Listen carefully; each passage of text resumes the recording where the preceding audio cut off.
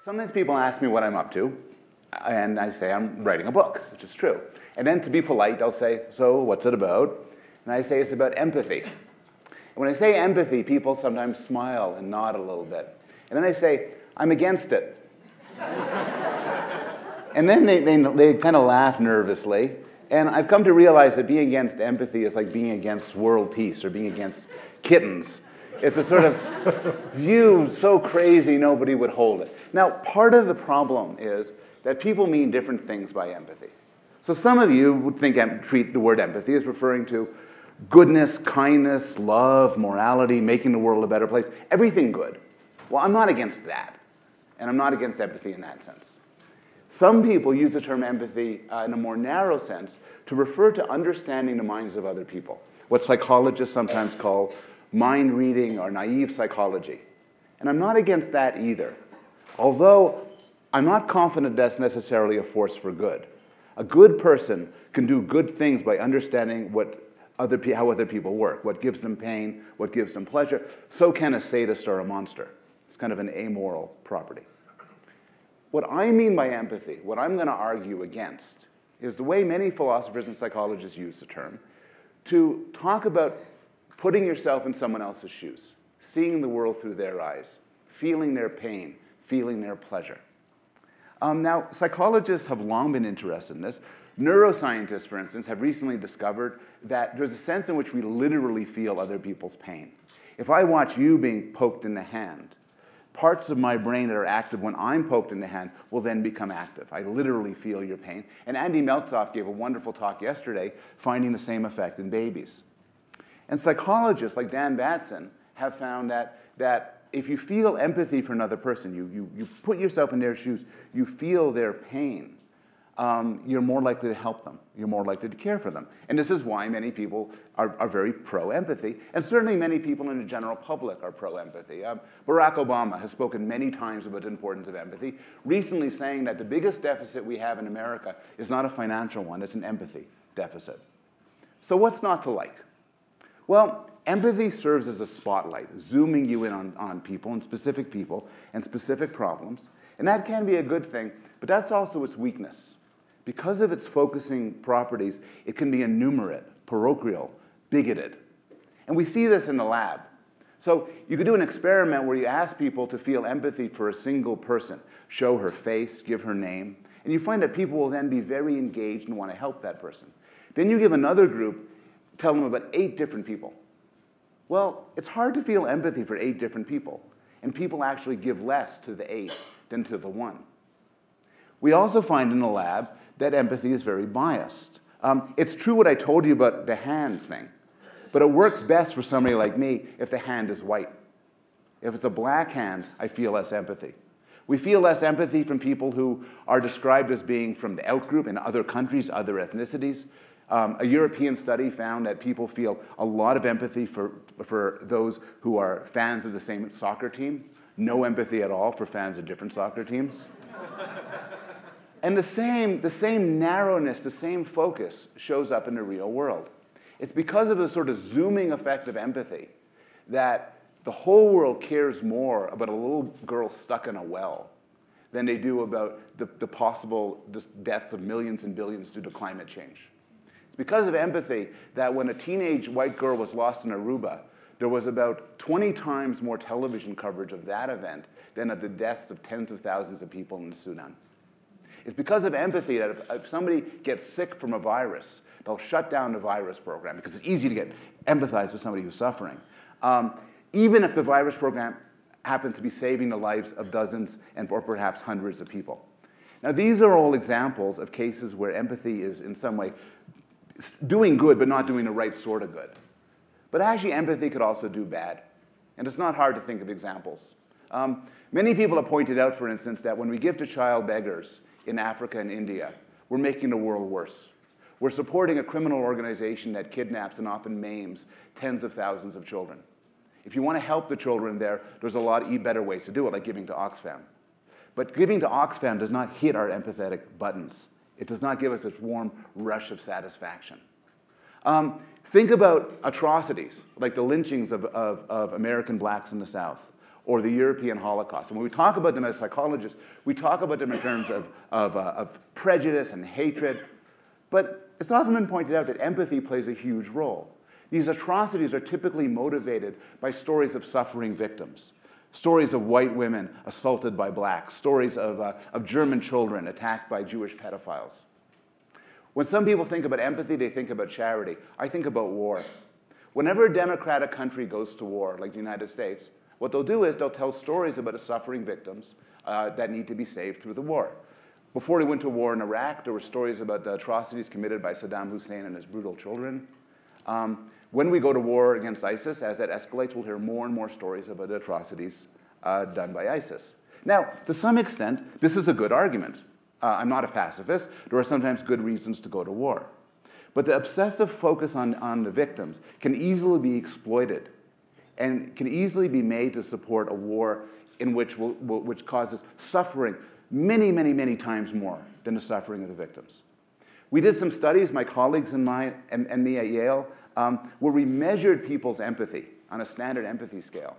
And then we asked them how violently they would punish somebody who did something wrong to an innocent victim.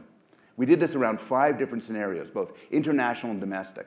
And what we found was the more empathy you have, the more violent you are, the more ready and willing you are to cause pain. Because your empathy motivates your anger, it motivates your rage. Now, all of this so far is policy. And you might be thinking, empathy, you might agree with me, empathy might be a poor guide to policy, but in our everyday lives with the people we care for, the people we're intimate with, empathy is critical. But that's not what the data shows. There's been now hundreds of studies testing how empathic people are. And despite what many people might think, the more empathy you have has very little correlation, often no correlation, with how kind you are, how much you give to charity, how likely you are to volunteer. A recent meta-analysis combined hundreds of studies looking at the opposite direction, looking at aggression, physical aggression, verbal aggression, and sexual aggression, and found absolutely no connection with empathy. Or think about the helping professions. We often say to one another, doctors and therapists should be empathic. And if what you mean by empathic is caring and kind and understanding, absolutely. But if what you mean by empathic is they should put themselves into our shoes, they should feel what we feel, definitely not. This sort of empathic engagement leads to burnout. It leads to suffering and pain. It also makes them bad at what they do. When I'm with my therapist, I want her to understand me. I'm complicated. I want her to want to make me better. I want her to care for me. But I don't want her to feel my pain. If I'm going on, I'm anxious and I'm depressed, I don't want her to go, I'm anxious and I'm depressed. I really want her calm and caring. And I'm making the distinction casually, but there's research supporting this, and Richie's going to go and expand on this, I think, in different directions, disentangling empathy from compassion. There's a wonderful collaboration between Tanya Singer, a neuroscientist, and Matthew Ricard, a Buddhist monk and biologist, where among many other studies, what they did was they trained people to feel empathy, to engage in empathic contact with other people. Then they trained another group to be compassionate, to care about other people, but not necessarily engage in the same way. What they found was the empathic group had a worse time, they suffered more, and they helped less. The compassionate group felt good, they loved it, they enjoyed it, and they helped more. So this leads, and this is how I'll end, it answers a sort of skeptical question, which is, if you took away empathy, what would you replace it with? And I think we'd replace it with 2 things. One is a sort of rather cold-blooded, rational cost-benefit analysis. Suppose what you really care about is trying to make the world a better place, then you would sort of go not after what gives you the buzz, but what really helps other people. And then the second thing is we need some sort of emotional push. But the push need not come from empathy. The push can come from love, from caring, from compassion, from more distant emotions that don't swallow us up in the suffering of others. So I've hoped to persuade you that to join me in the crusade against empathy. Thank you, Paul. That was wonderful. Let me begin by just sharing with you a little bit of my journey. As Paul and others mentioned, Trish mentioned, I'm a neuroscientist by training, and I've been very interested in the diversity among people in how we respond to life's slings and arrows. And I've been particularly interested in how we can help those who are more vulnerable to our challenges that we face on a daily basis, to help them respond to those challenges in ways that are more adaptive and more effective. And I have been doing research along those lines for many years, mostly focusing on the negative side of life, mostly focusing on how adversity affects the brain, focusing on disorders like depression and anxiety. And then in 1992, I had the great fortune of being invited by His Holiness the Dalai Lama to meet with him at his residence in Dharamsala, India. And the Dalai Lama was interested in encouraging research on the minds and brains of Tibetan monks like Mathieu Ricard, who Paul mentioned, who have spent years cultivating certain positive attributes of mind.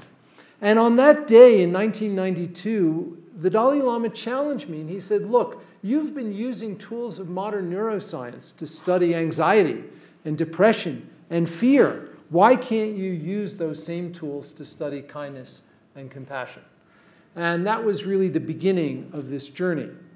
And after that momentous meeting, we changed the course of our research, and in many ways I changed the course of my life to orient much more in this direction. And in 2009, we established a center at the University of Wisconsin called the Center for Investigating Healthy Minds, where we do this work.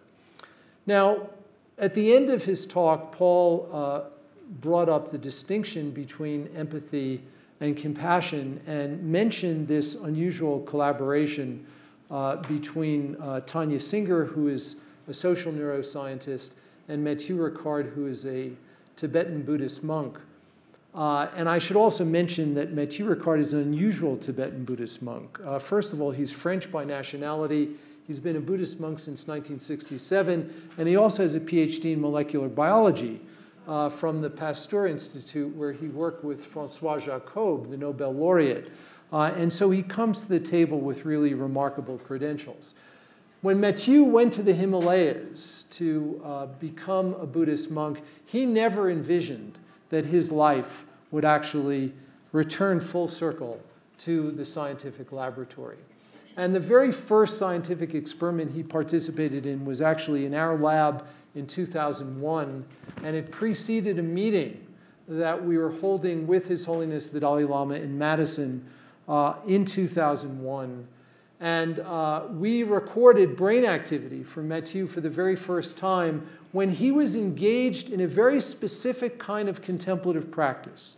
And in his own words, what he and other practitioners were doing during this practice is that they were filling their whole minds with nothing other than feelings of love and compassion non-referentially toward all beings.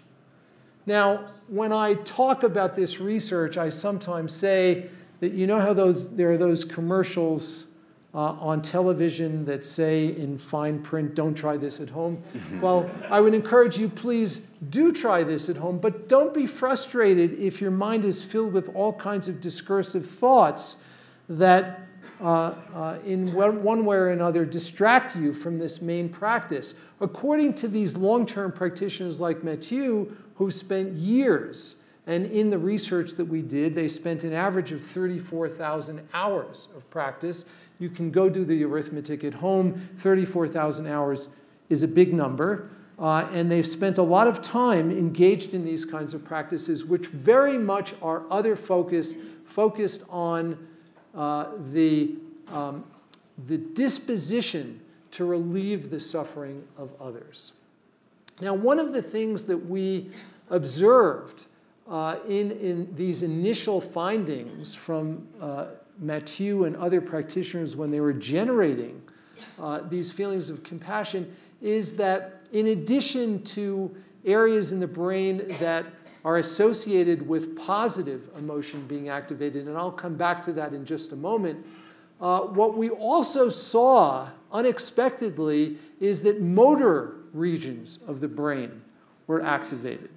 And it's quite interesting when we talk to them about this finding after the experiments were conducted and explained what circuits were activated and explained that these were motor circuits, even though they were perfectly still when they were engaged in these practices, they instantaneously connected to this and thought, these practices of compassion are practices which are basically practices that teach us to be utterly prepared to act when suffering is encountered. If there is an action that could be taken that would help to relieve suffering, what they regard is that their practices are practices that will help them to engage in that action when suffering is encountered. It's very different than the kind of empathic state that Paul was describing, where if you observed a person who is genuinely in pain or genuinely anxious and you were empathic, you were putting yourself in that other person's shoes and experiencing what they were experiencing, it would actually impair your ability to act rather than facilitate your ability to act. And so compassion really is a mental state which is very, very different in terms of its neural correlates and also different in terms of its sequela, in terms of the consequences of that mental state. Now, in the laboratory, we have been documenting the changes in the brain, but we've also been really interested in taking this work out of the laboratory and bringing it to real people in real contexts. And one of the things that we're particularly interested in is research in neuroscience as well as behavioral science that indicates that there are certain sensitive periods in development where the brain is particularly susceptible to being influenced, and there is potential to cultivate certain habits of mind, perhaps in a way which is easier, perhaps in ways which can endure much more easily than if they're taught at an older age. And so we've developed a curriculum for preschool children that we call the kindness curriculum. And this is a curriculum that is now being implemented in public school settings, and we've just published the first serious scientific study evaluating the impact of the kindness curriculum. And we evaluated it like you would evaluate a pharmaceutical in a randomized controlled trial where we randomized children by classroom and we exposed them in this classroom to this curriculum for 12 weeks. And it's a curriculum that emphasizes not empathy, but emphasizes these elements of compassion. That is recognizing suffering and then acting in response to it in ways which are intended to help relieve the suffering of those who are showing that kind of emotion. And what we have observed is we've developed a measure for kids that is age appropriate for 4- and 5-year-olds. And the way we did this is we gave kids an important currency, a currency which is valued at that age, which for these particular kids was stickers. For those of you who can remember the time when you had young children, stickers really at that age is an important currency.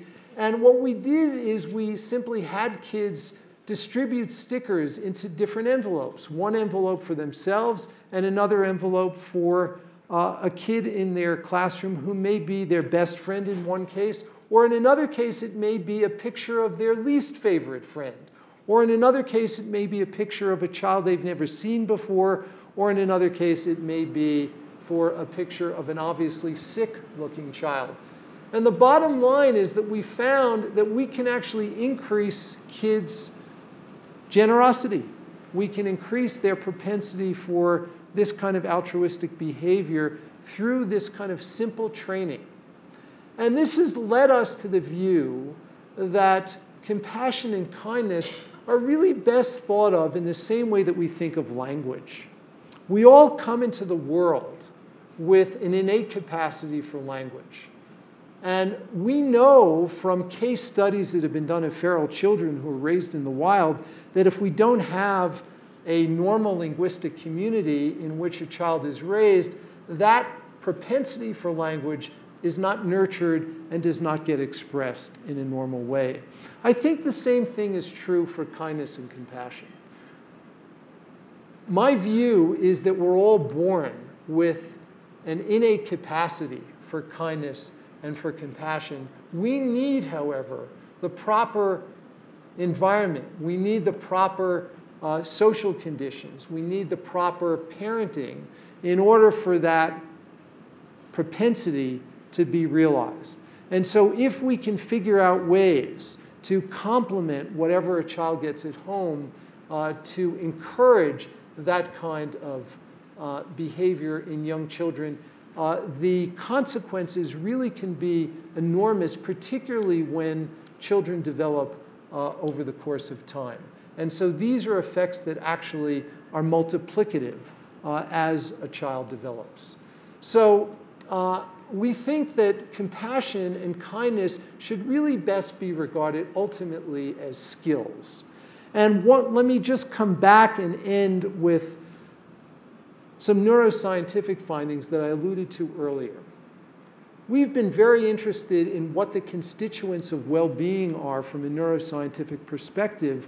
And one of the constituents of well-being that has been documented neuroscientifically in ways that are compelling is that when individuals engage in generous, altruistic, compassionate acts toward others, it actually activates circuits in the brain that are important for positive affect. We don't see these circuits activated when a person is showing empathy for another person who is suffering. These circuits are actually circuits that are intrinsically rewarding. And so the Dalai Lama is frequently saying that the best ingredient for cultivating happiness is to be generous to others. And the neuroscientific data is really bearing that out. Generosity is one of the ways that we can find that activates these circuits in the brain that can lead to sustained well-being, a kind of well-being that is enduring. So thank you all for being so attentive, and we'll now ask each other a few questions.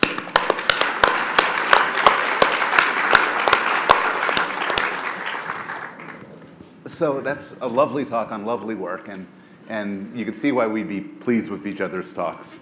I really feel his anyway, empathy, humor. So let's push at this a bit. So here's an objection I often get, and I'm going to put it back to you, which is I'm putting down empathy, which is clearly an intimate connection, and people love it because of its intimacy, instead favoring more rational and distant processes. And people don't like this. People often object. They say, but I like feeling what other people feel. It's your idea of going to Oxfam, figuring out what causes the most difference, and loving all the people on earth. That just doesn't seem right. It seems kind of cold. And I wonder whether the same objection comes to you and how you'd respond to it. Like so from the Buddhist tradition, there's the famous joke about the Buddhist vacuum cleaner, which comes with no attachments. And so you know, how would you respond to that concern? Yeah, so it's a great question, and let me just also preface this by saying, by expressing my gratitude to you for the lens that you've brought to understanding empathy. It's really an important one, and it needs to be heard. So I really appreciate it, and you're doing it in a way which is really getting traction. So in terms of this objection, there's a difference between not being attached to outcomes and having strong aspirations. We can still have strong aspirations. If they're not realized for some reason, they won't knock us out of shape. They won't derail us. But we can still have those strong aspirations for which we're willing to put a lot of effort into. The Dalai Lama is a great example of someone who has very strong aspirations for the Tibetan people, for world peace, all kinds of strong aspirations, and he works indefatigably for those aspirations, and yet I think he's pretty unattached to the outcome. And so I think that my view is that the cold cognitive calculus is necessary, but it's not sufficient. I think we do need this emotional compassion. I think we need it really badly. And I think that the rational analysis is critical, but I think it's necessary, but in itself it's not sufficient. So let me respond to that, because this may be a point of tension, and we can maybe make things a bit interesting. So Adam Smith, hundreds of years ago, gave the famous example of a European man hearing about thousands of people dying in a faraway land. He said, the man would say, well, that's a shame. And then compare it to the man hearing that the next day he was going to lose his little finger. He'd be saying, it's horrible, worst thing in the world. And he's capturing our everyday psychology. Imagine you all what it'd be like to hear you're going to lose your little finger tomorrow. And then imagine opening up a web browser and hearing that hundreds died in a country you've never heard of. I guarantee you, the web browser news will not upset you. If it did upset you, you wouldn't be in good enough psychological shape to make it in a room, because people always die. So Smith has this observation about our feelings. But he says, nonetheless, he says, we can care about the hundreds of people. We wouldn't choose our finger over their lives. And he said, how do we do it? He said, it's not feeling. It's not this soft spark of sentiment that nature has instilled into our hearts. Rather, it's sort of reasonable deliberation. It's an appreciation that their life is worth the same as ours.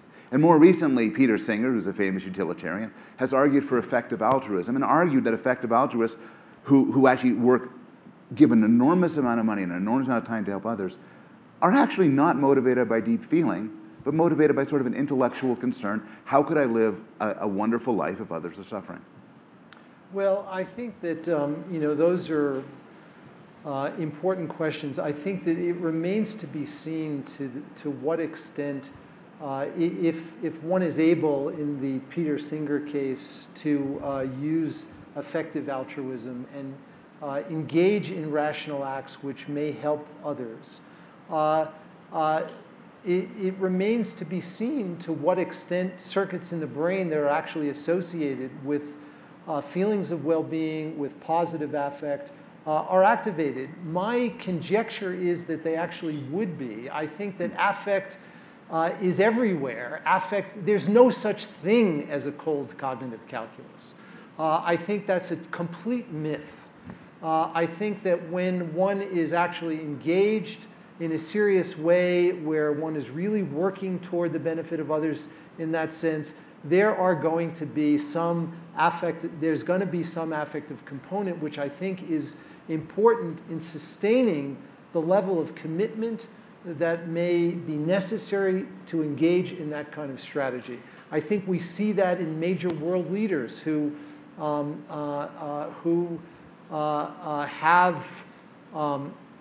made a difference. People like Martin Luther King and Nelson Mandela, where there has been a very strong emotional connection. And I think it comes from not from empathy in the sense that you're describing it, but really more from compassion, but the emotional side of compassion, which I think is essential. I agree with a lot of that. I agree that some effective component is necessary for everything. I'm less confident in you that it has to be compassion or something like that. I think with Martin Luther King, for instance, it was often anger at injustice. With many world leaders, it's a desire an abstract desire to preserve one's place in the world, abstract values. For Smith, he says, the motivating force is a desire to be a good person, a desire to be able to look yourself in the mirror, as it were, and see you're a decent person. Well, one of the distinctions that you know well, Paul, that we as psychologists and neuroscientists make is the distinction between declarative knowledge and procedural knowledge. Declarative knowledge is knowing about stuff. We can know that it's important to be good and to be altruistic and to do the kind of cold cognitive analysis that you're talking about. That is very different than procedural knowledge, which is embodied knowledge, where we are really embodying those characteristics. And I think that we need both declarative and procedural knowledge, and I don't think that you get procedural knowledge from a kind of cold analysis. I think you get procedural knowledge through practice. And the practice that I think is important is diminishing self-cherishing, which is at the heart of compassion, which is absolutely essential. And then understanding the suffering of others and where action may be effective. I love that. In that we may disagree on edges, but the idea of valuing yourself less is so critical to being a good person. And sometimes... Yeah, and I was going to say, and I think that you can't go to class and learn how to value yourself less. Just can't do that. You got to practice, and it takes work. It takes systematic work to enable that to occur. But still, the lesson of Smith, I think, is that you could care so much more about this, and yet, because of your commitments, because of your knowledge, do that. There was a conversation yesterday which had a lot of social, in one from 2 o'clock to 5 o'clock yesterday, had a lot of social activists and talking about these great changes in the world. It was a beautiful, wonderful, moving talk. And then the final question was, somebody asked them, what would you die for? And I answered that in my head, and you could answer that in your head. And and people's answers varied, but people didn't say, I would die for the cause which I've been working for. I would die for so that there'd be equality. It says, most of them answered, for my children. And I love that because it shows that these things are not going to go away. We're not going to love ourselves less than a stranger. I'm not going to love my children less. I'm always going to love my children more than I'm going to love your children. But we can know that and still act and understand that your children matter as much as my children, as do the children of people thousands of miles away who I'll never know. And I think that one of the one of the things I'm really especially grateful for in our own work is that we've gotten to meet people like the Dalai Lama as part of our work who have engaged in these practices in a very systematic way to be, I think, exemplars. And I believe that for someone like the Dalai Lama, it doesn't matter. He does not value his brother more than he values another person. Because of, and I think that we're now talking about the further reaches of human plasticity. And I think that seeing it in an exemplar case of that sort is so powerful and palpable that it expands our notions of what it is possible to be human. So I'm normally the most radical person on stage when I'm attacking empathy, but that was a very radical claim. Do you think what we should aspire to morally, though we may never reach it, is not loving your brother more than anybody else, not caring for your child more than anybody else? I don't know. You know, I don't want to take a hard stand on that. I am inspired by those exemplars, and I think that it represents something quite extraordinary. I think it's probably out of reach of most of us, but the very fact that I think that there are those beings that do exist on this planet, to me, is an important statement about what is possible. And I'm not convinced that the world would be a better place if we all were like that. But I think the world needs exemplars like that. And we're fortunate to have some. It's an interesting claim. I don't necessarily, if somebody came up to me and said, they don't love their children any more than they love anybody else, I don't know if I'd admire such a person. Well, I mean, the Dalai Lama doesn't have children. And that may help. Yeah, there we go. not married either, I gather. Should we? Sure, we can open turn this, it open this up? open for the. Do you want to? Keith. Well, we're having microphones that are being sent around, so.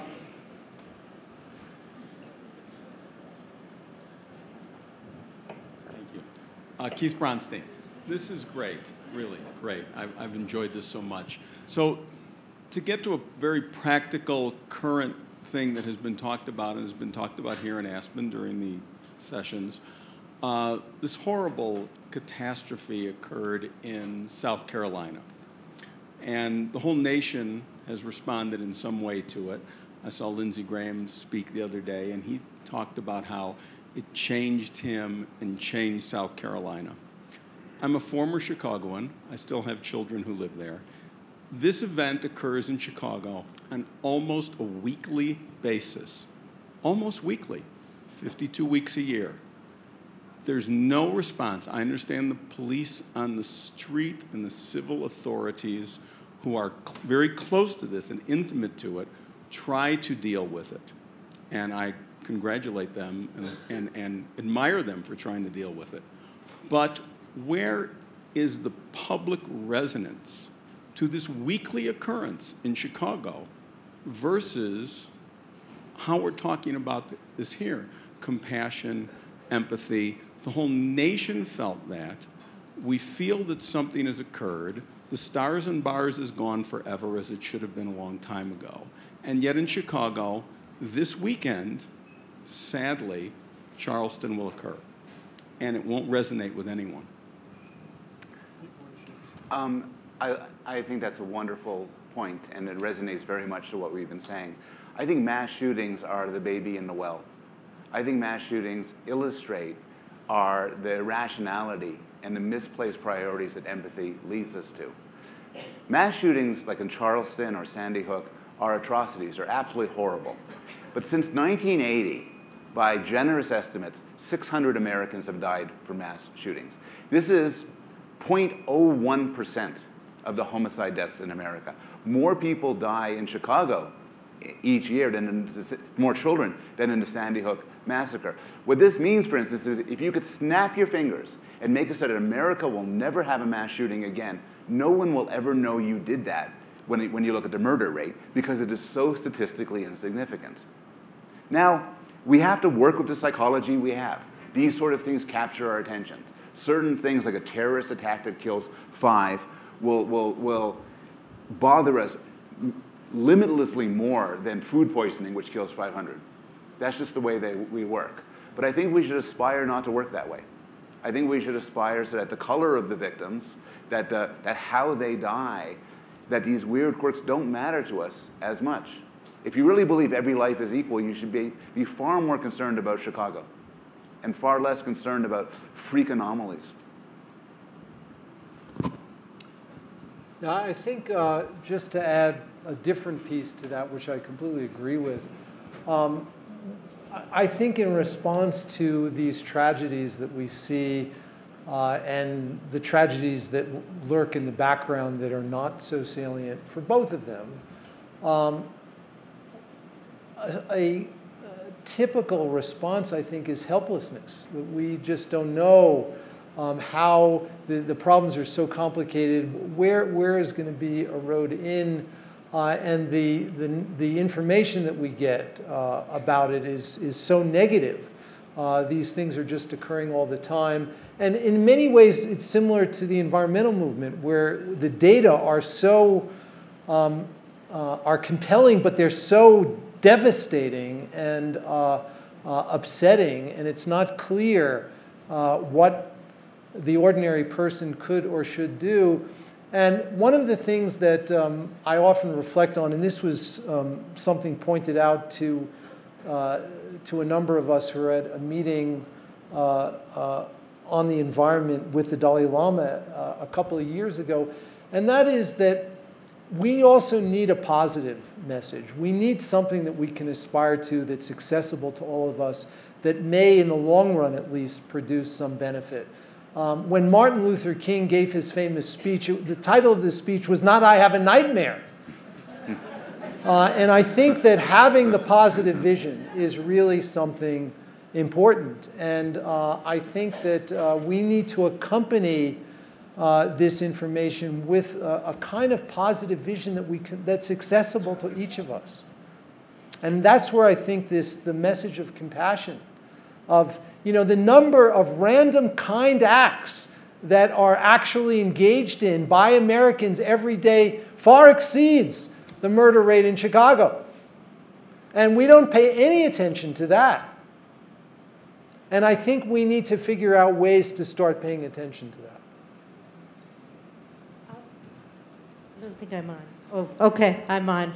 I actually come to this from a different perspective. I'm a psychoanalyst and psychiatrist. And one of the things that I noticed as you were talking about empathy, as you're talking about compassion, rationality, irrationality, is where do the ideas around attachment, your attachment to others, attachment theory, how we attach to each other, influence how we begin to develop, whether we develop empathy, whether we develop compassion. You know, one can have a lot of empathy and be a sociopath. One can have a lot of compassion and be a narcissist. But I'm wondering if any of your research extends to some of the ideas about attachment and looking at whether people who are more securely attached may be more able to be compassionate and caring versus people who are more insecurely attached. I'm just curious where you go with all of that. Paul's the developmental expert. Which makes it extremely embarrassing to say I don't know. It's a very good question. As a developmental psychologist, I do research with young babies, actually, in collaboration with my wife, Karen Wynn, who presented a couple of days ago. And one thing we're interested in is the kindness of babies. We call it compassion or altruism or what you will. And we're interested in universals, what shows up in every normal human being. But we see differences. Now, we know from a lot of work in behavioral genetics that some of these differences have to do with the genetic toss of the dice. People always roughly say 50% of variation, and that's probably true, but where's the other 50%? And I'd be sympathetic to the idea that the other 50% has to do to some extent with how somebody is raised and how someone interacts with. In attachment, certainly there's huge emphasis on parents and children, but some psychologists and some psychoanalysts have focused on later life attachments as well. And I think that it has a powerful pull. I'd like to think that the sort of thing that Richie is talking about, and that we're sort of as to how to make people become better people and more moral people, would to some extent involve transcending that. Involve transcending the accidents of one's particular history, often the misfortunes of one's particular history, and taking a broader view. That's more distant and less wrapped up in oneself. I actually think that often good therapy helps one establish that amount of distance. And so I think that's a really interesting issue. I'm here. Hi. Paul. Paul, when you were talking about the looking at someone's hand, experiencing pain, makes me think of David Eagleman's work. And what he also was able to discover is that it only takes an instant for someone to identify with a group and then feel their pain. You can talk maybe a little bit about that. But the thing that you made me wonder now that I never thought about is that that kind of empathy maybe is something that reifies a narrow sense of self, while compassion may be a diminishing of a narrow sense of self. Is that something that you've looked at? So and I think Richie's going to want to weigh in on this as well. That raises a lot of questions. I'll just take the final part, which I think is very good. Many people pointed out that empathic engagement can motivate a selfish capturing of self. I see you in terrible pain, a personal loss, a painful illness. I now feel this pain being empathic. But now I have two problems. I have you, but I have me. I'm in pain, and I got to work on my pain. There are studies of animals. There are studies of rats who they see another rat in anguish. It bothers them so much that they start rocking and self-grooming. And I think we see the same thing in people, where your pain is so much that it bothers me. And feeling my empathy for me, A, makes me want to take care of myself, and B, just wants me to run away.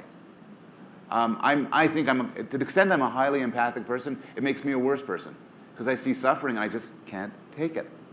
Well, somebody who's more compassionate and less empathic would want to care for you, want to make you better, but do so with all the positive affect that Richie finds in his research, without swallowing up the anguish.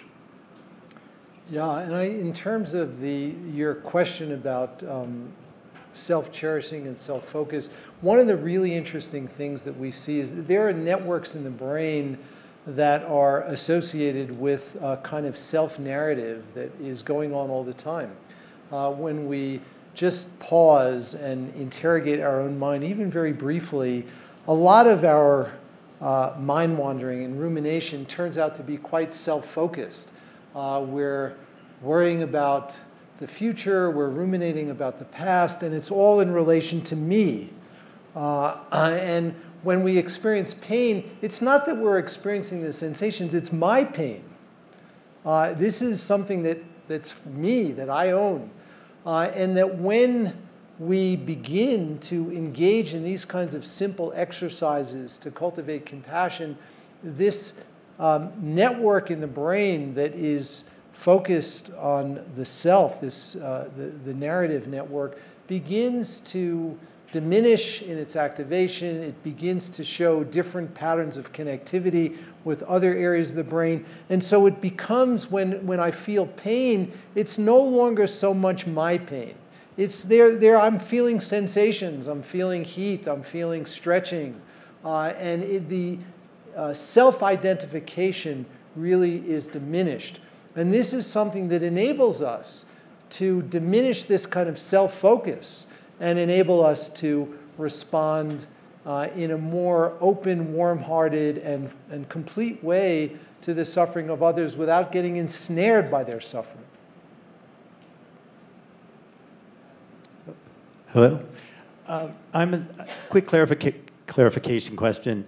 I'm a person who is very susceptible to emotional contagions. If someone's nervous, I get nervous. If they're anxious, I get anxious. If I make them happy, I get very happy. What is the correlation between emotional contagions and empathy? Well, according to some definitions, empathy really is, in many ways, emotional contagion.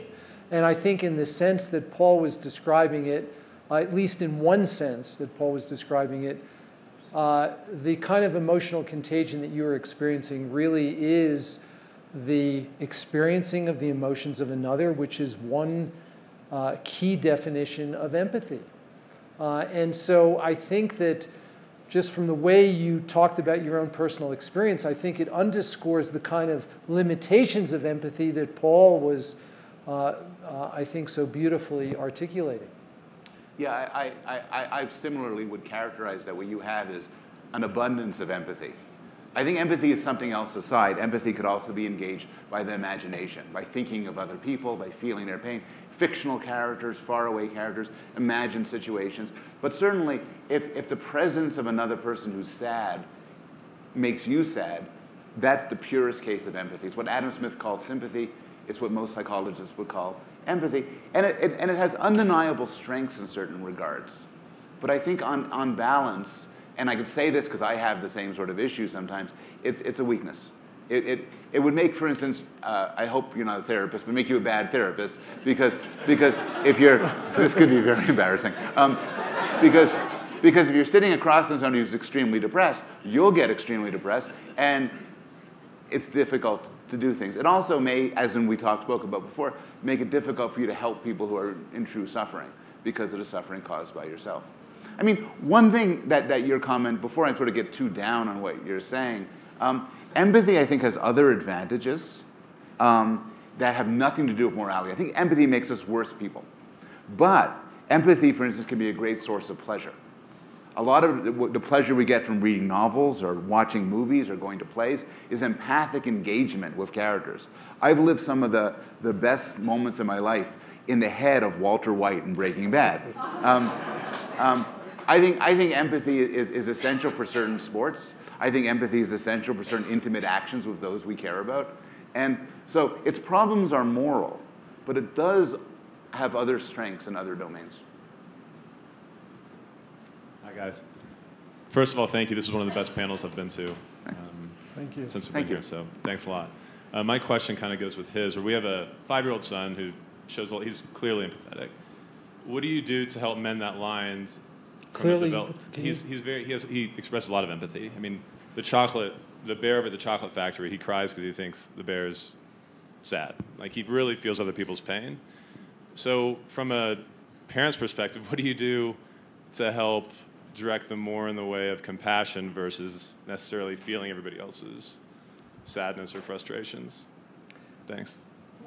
One of the things, it's a great question, and one of the things that we do as part of our kindness curriculum is that when another child is sad in the classroom, for example, or has a fit of frustration, we have the child that we're working with, we ask them how they think they're feeling, the other child, how it makes them feel, but then also, what do you think can be done to help that other child, to relieve their pain? Is there anything that you think you can do to make Johnny feel better? And to shift the focus from empathy to some kind of action that actually may relieve the suffering. So rather than wallowing in that empathy, to transform it into compassion. And one of the questions which Paul and I have talked about in the past, but we haven't brought up here, is whether there may be at least an incipient form of empathy which is a necessary prerequisite for compassion. This is certainly not a question that we have any definitive evidence on in the scientific literature, but is an interesting question. In the case of children in this way, I do think we can use their empathic response as a jumping off point to then transform it into something different. Thank you very much again. It's a wonderful presentation, and the conversation has been excellent. I wanted to say that I very much appreciate the rational approach where we can think about abstracting and thinking about the larger picture, and then also the effective approach to this. They are two essential dimensions to human relationality. But it seems to me that all of this is based in developmentally in the early identification, attachment of folks to one another, infants to mothers and dads, and that sort of thing, so that you have a fundament, an elemental fundament on which to build affective and the more rational approaches to relationality. So I want to push this just a little bit. It seems to me that if we take that approach, then when the affective is particularly negative, and we hate other people that are not like us, and that the rationality is broken down because of our negative disposition toward other people, then there are organizations that are stressing empathy as a way to get back to a form of engagement, a listening engagement that tries to build understanding and then develop an effective approach that is more positive, and we can think a bit more rationally. So I wanted to see about. So there's really no question. It's just I'm throwing that at you, just saying it's a rehabilitation of empathy. But that's all. You've raised a lot of good points. I'll just respond to two of them, and we have about 4 minutes left, so I'll try to go quickly, and then maybe one more question. But and then Richie would add spending time right now. One thing is, I think the fundamentals for what we're talking about, the foundations, don't necessarily come from any sort of early interactions. They come from being a mammal. I think a lot of them are just part of our nature, part of our biological nature, that more Darwin than Freud.